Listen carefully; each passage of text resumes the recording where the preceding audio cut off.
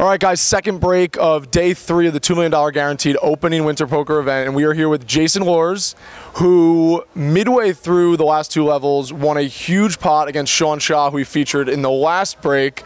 And Jason's going to kind of run us through that. We missed most of the action because we were dealing with some chip counts and stuff like that. Run us through the action. Quickly folded around to me on the button. I raised. Sean 3-bet small blind. I called on the button. Flop ace 8-7. He bet. I called. Turn ace. He checked. I bet. He went all in. Ace 10, ace queen, river clean, and ace queen held. All right. So, you know, late position in the blinds with 2 big hands.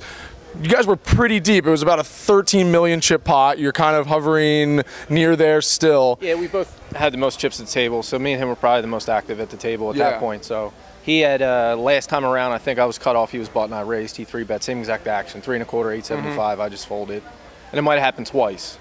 So I just called the ace queen just to try to conceal the hand a little bit. Yeah, so, you know, you get so late in a tournament, you know, you've been playing either with or near the same players for so long. There has to be a dynamic building, you know, between a lot of players. And with big stacks at your table right now, we just had the final 2 table redraw. There's some people with absolute piles there. Absolutely, absolutely. I mean, blinds are getting up there. I mean, a ton of chips.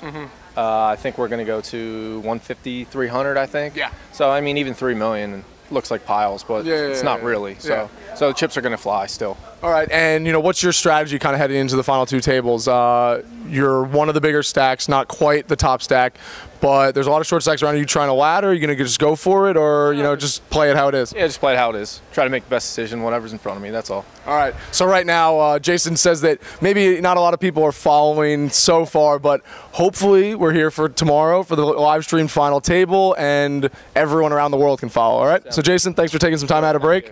Nice meeting you. Good luck, man.